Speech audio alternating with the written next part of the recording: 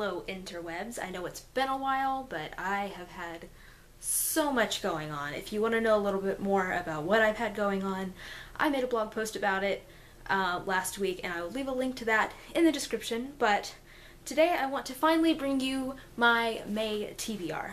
So if you read my blog post or follow me on any social media, you probably already know this, but I did not finish reading any books in the month of April because things got in the way.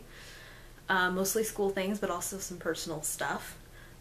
So the first book that I am planning and I am going to finish reading this month is Cress by Marissa Meyer.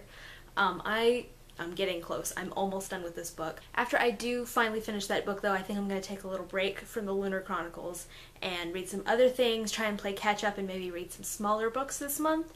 The first of which, as soon as I finish Cress, my first priority is to read The Crown by Kira Cass. I pretty much binge read the Selection series last year, and even though they were kind of cheesy, I loved them. And even though I wasn't as crazy about The Heir, which is the book that precedes this one, it's kind of the spin-off of the original Selection trilogy, I'm still really pumped to see how this ends, and I can't wait to read this. And it's pretty short, so I should be able to get through this pretty quickly.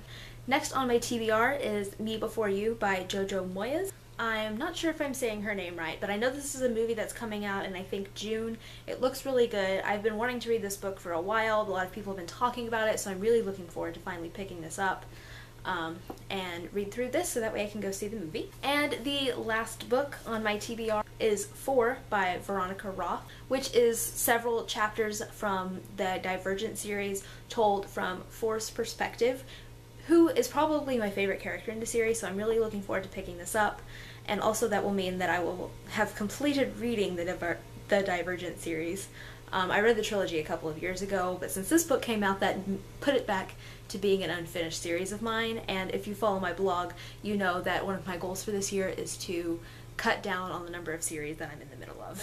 So that's it for my May TBR. Whatever else I read will just happen. But I'm graduating in 1 week, which means I will have time to catch up on reading.